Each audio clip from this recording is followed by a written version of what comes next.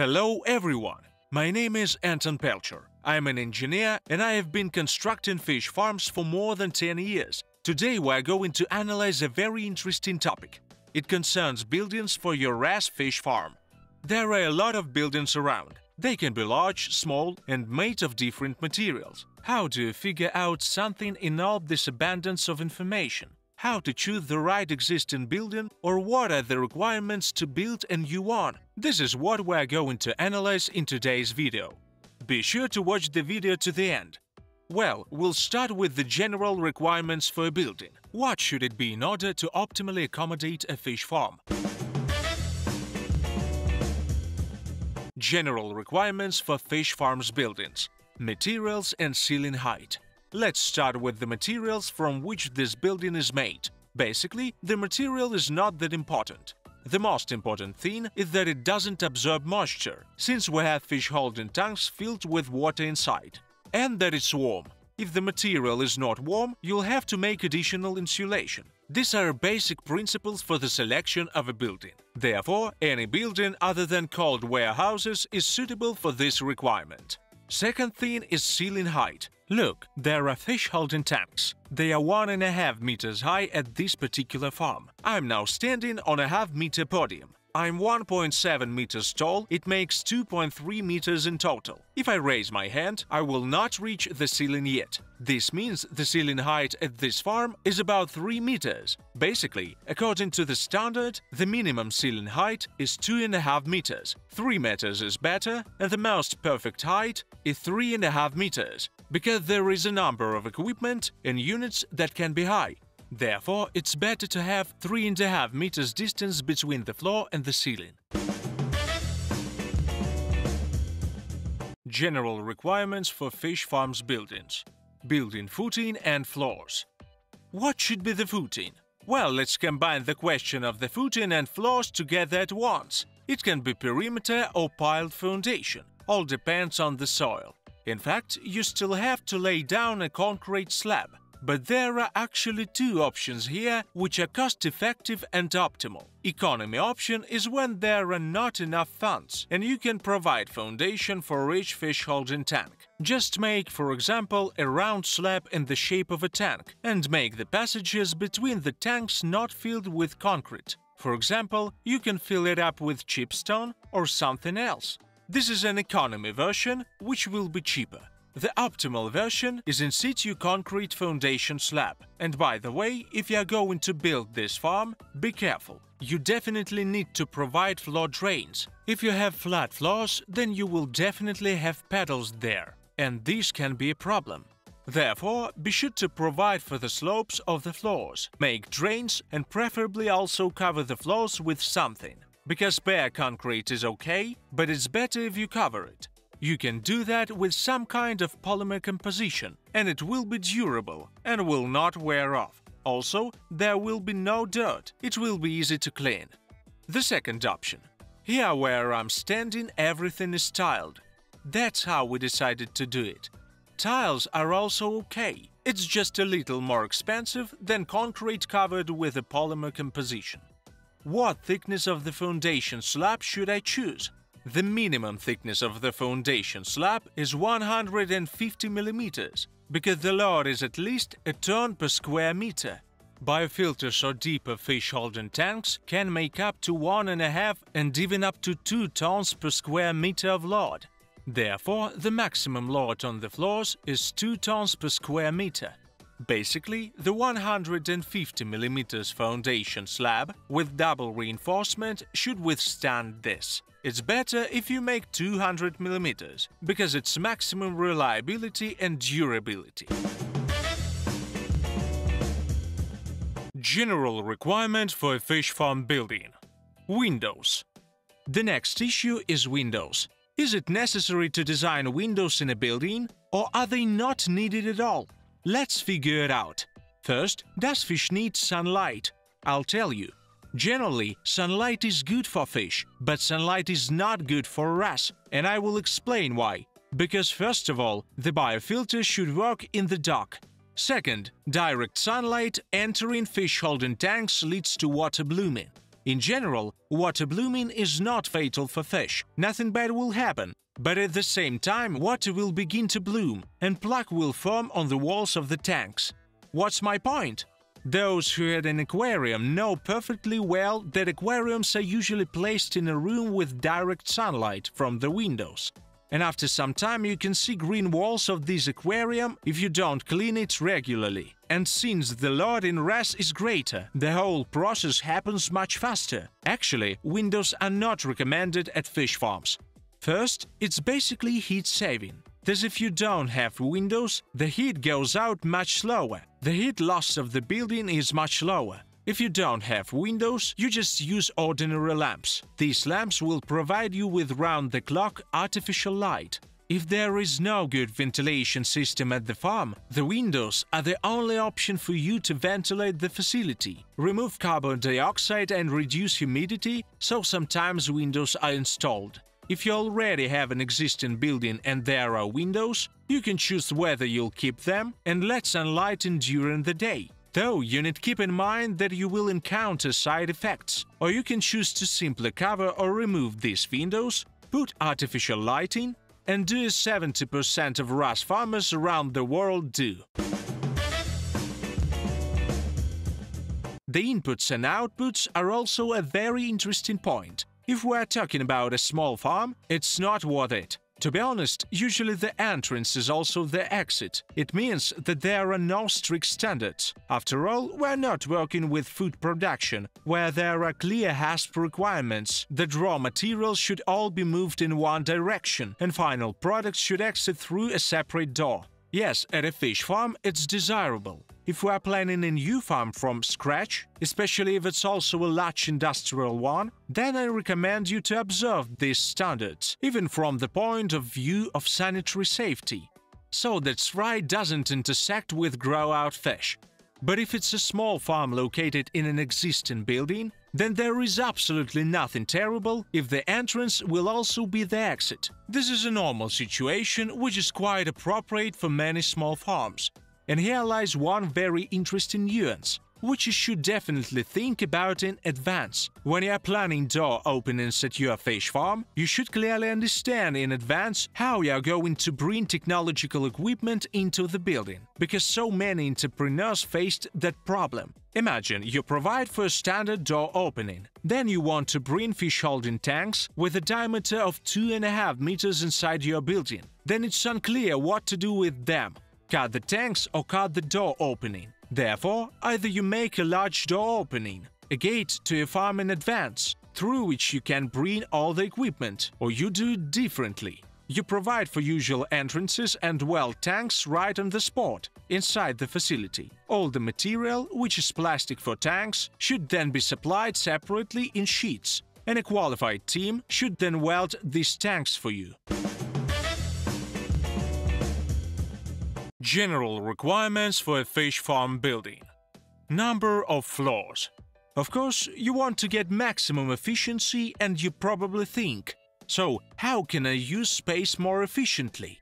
My site is limited and it's better to build as many floors as possible. Why build a lot of one-story buildings when you can build 1, 3 or 4-story building?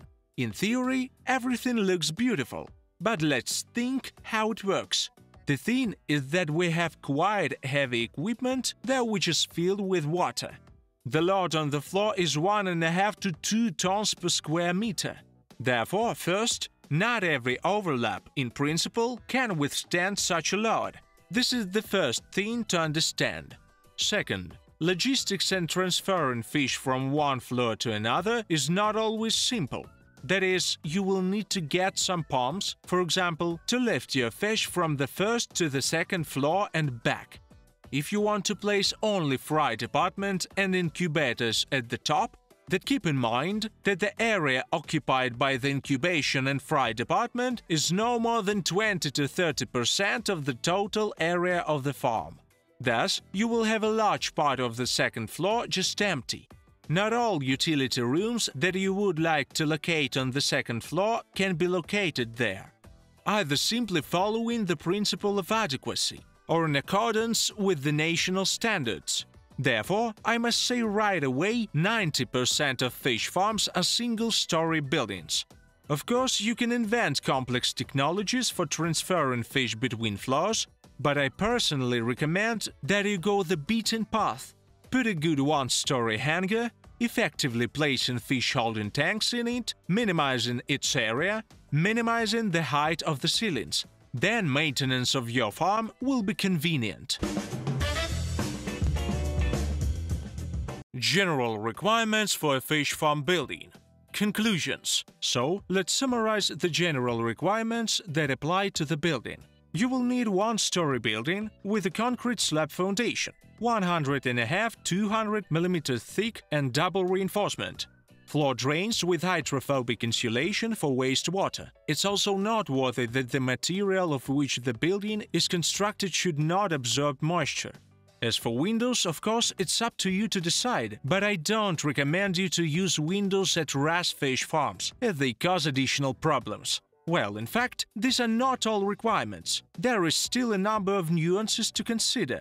I'm only talking about some basic rules. Let's now move on to the construction technology. We'll see different types of hangars and buildings.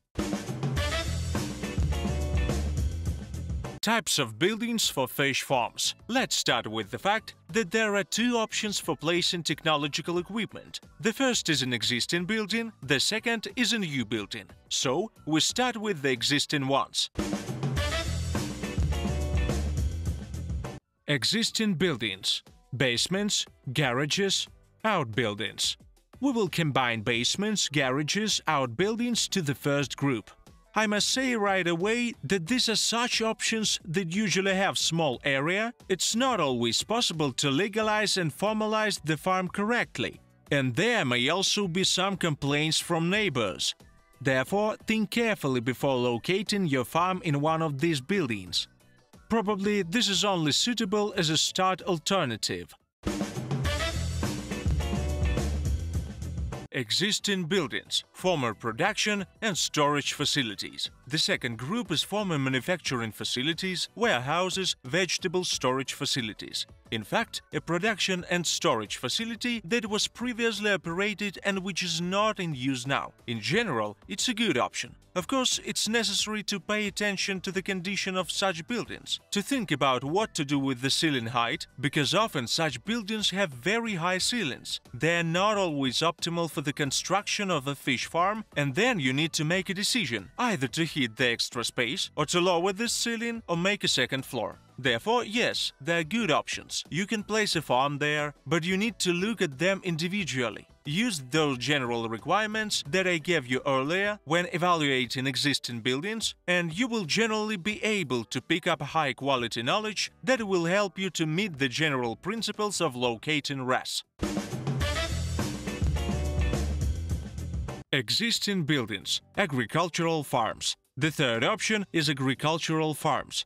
This type of buildings is more likely to be better suited for the placement of RAS than any other option I mentioned before. I will explain why. Because they were initially used for agricultural production.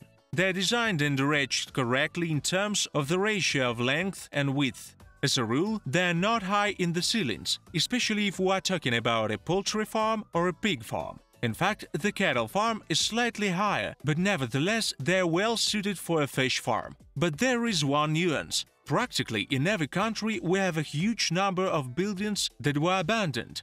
But the condition of these buildings often leaves much to be desired. You can just stumble upon ruins that theoretically suit you, but in fact require so much investment that sometimes it's much easier to construct a new building than to reconstruct an existing one. Here, of course, there is a nuance that if this is an existing building that was officially put into operation once, you can order a project for its reconstruction and you will not need lots of approvals. But this is a separate topic for conversation. I will definitely tell you about it. Well, it's interesting, isn't it? Some buildings are poorly designed, other buildings are not suitable from the point of view of ceiling height or some other parameters, and the last mentioned may be completely collapsed.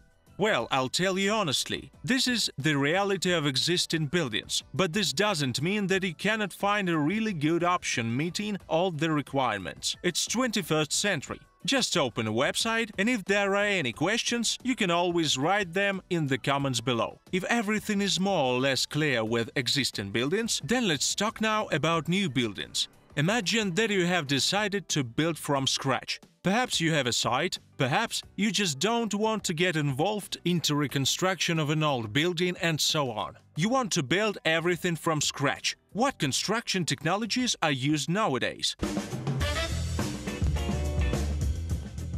New Building 1. Hanger made of sandwich panels.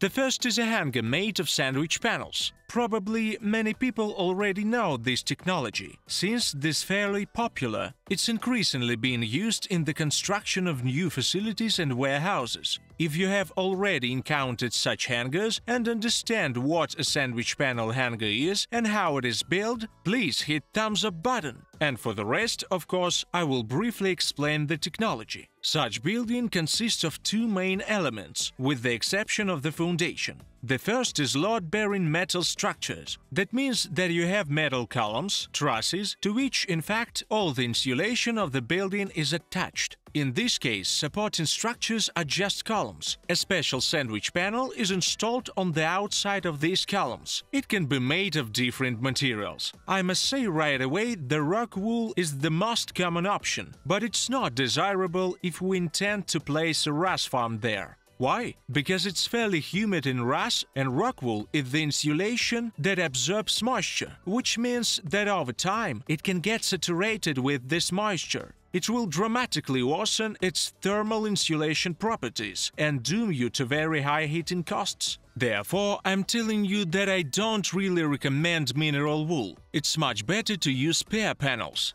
What are pear panels? This is something similar to polyurethane foam. So, you have a stainless steel sheet outside and another sheet inside. Everything is filled with a special compound inside, like a polyurethane foam, and that's how these sheets are glued together.